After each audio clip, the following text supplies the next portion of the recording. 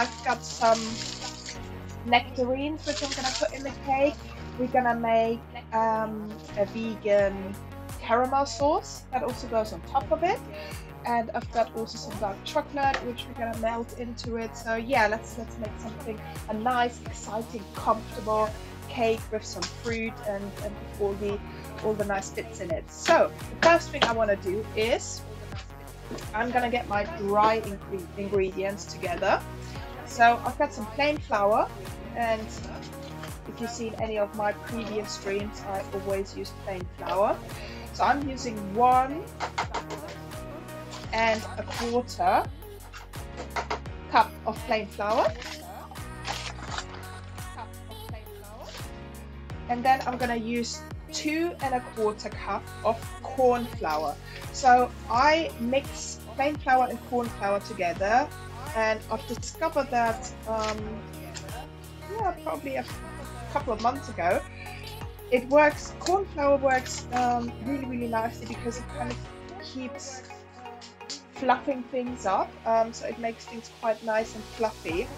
So then I want some bicarb of soda, which also makes things fluffy, and as I said, this is going to be a fluffy cake, so we're going to have some wonderful fluffiness in there. So a quarter of a teaspoon baking soda, and then half a tablespoon of baking powder, which will give us the rise for our fluffiness.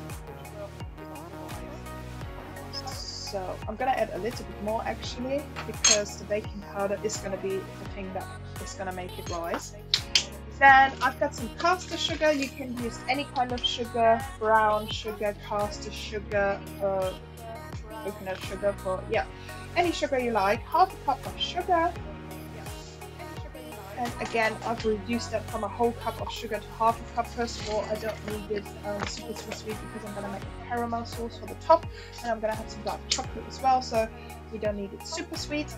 And then just a sprinkle of salt, which will bring the whole thing together. And I'm going to stir this so that it gets a little bit incorporated. So those are all dry ingredients. I'm going to put them on the side, because then I'm going to put my wet ingredients into my little, I don't even know what this is called, a little measuring cup, let's call it measuring cup. So I'm going to use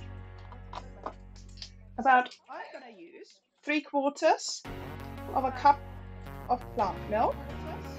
And again, this is very flexible. If you got soy milk, use soy. I've got coconut, just because I've got a jug. Thank you. It's a jug. Measuring jug. I've got coconut milk. Then a third cup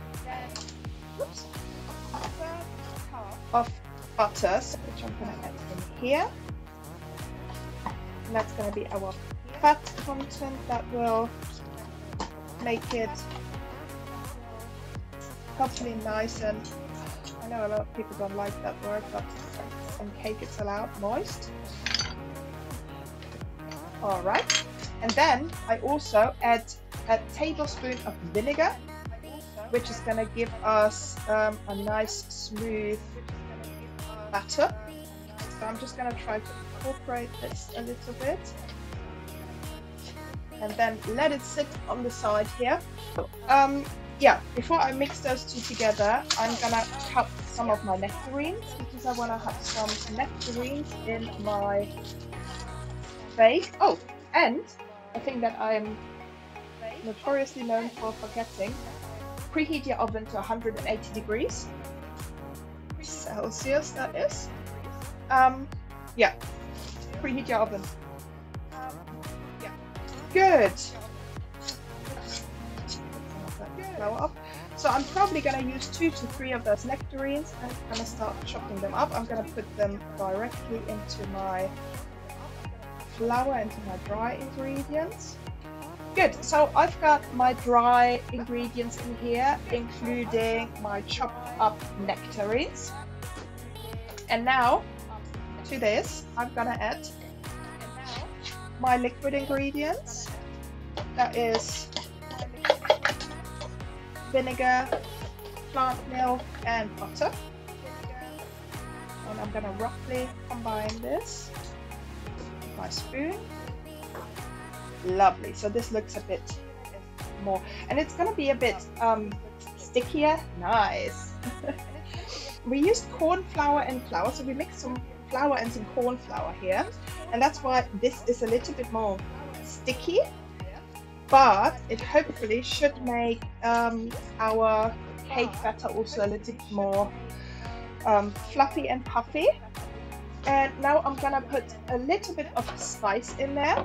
So I've got some cinnamon, I've got some ground nutmeg, and I've got some ground cloves, which I'm gonna put in. And I'm just gonna go by feel.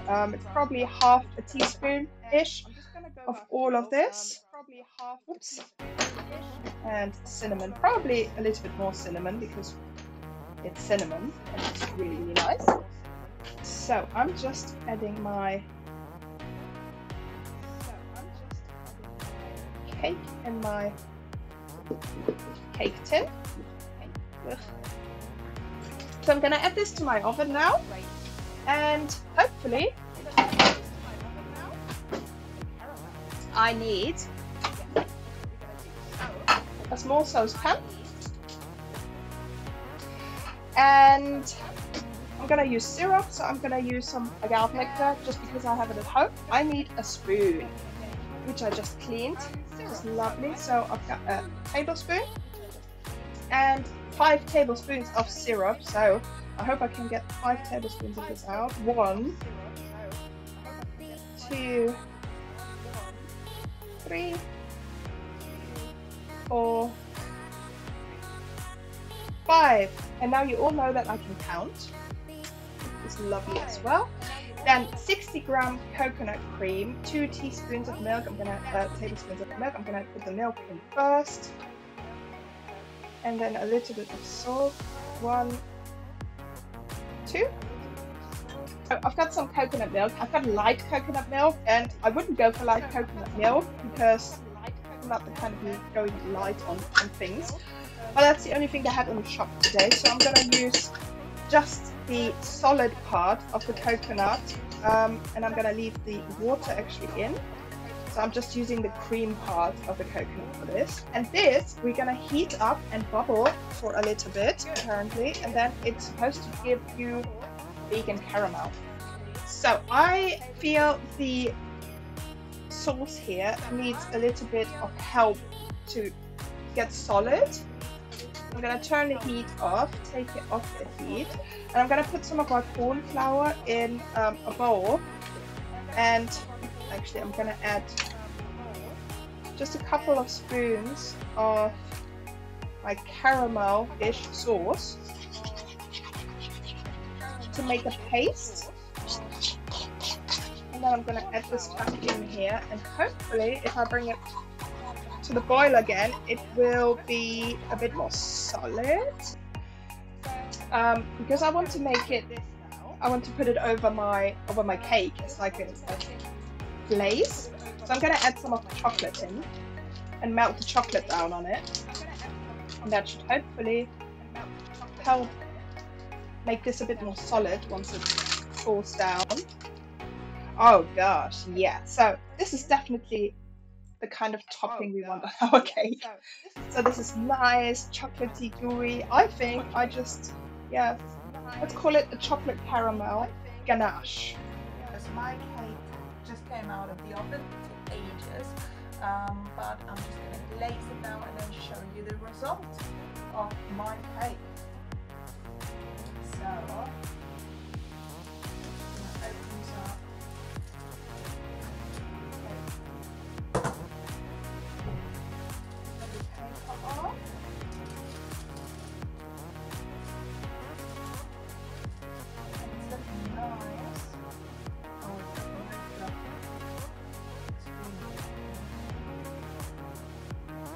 So, I've got my chocolate ganache. I'm going to take and just spread on. And then that's my cake for today.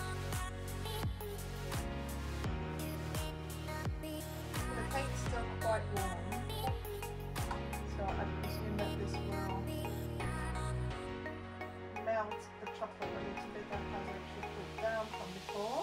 But not necessarily a problem. But it will look nicer once it's cooled down.